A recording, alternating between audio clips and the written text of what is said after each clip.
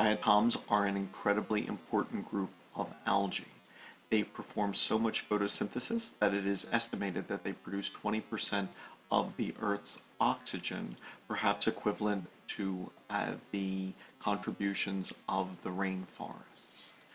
While the majority of diatoms are not motile, especially those which are radially symmetrical, there are examples of diatoms which actually can move among those which are bilaterally symmetrical or pinnate. These diatoms have a groove that runs along their surface, a raphe, and this groove is where extracellular polysaccharides are secreted, forming a mucus, and then this mucus does allow them to glide along the surface.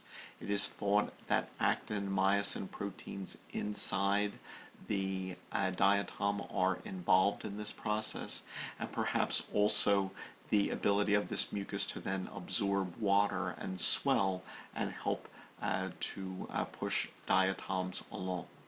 Diatoms have reasons that they would like to move. They are often found in biofilms, and they can move in response to temperature gradients, the gradients of nutrients, but given that they perform photosynthesis, they can use this style of movement to move along a surface to where they can receive sunlight.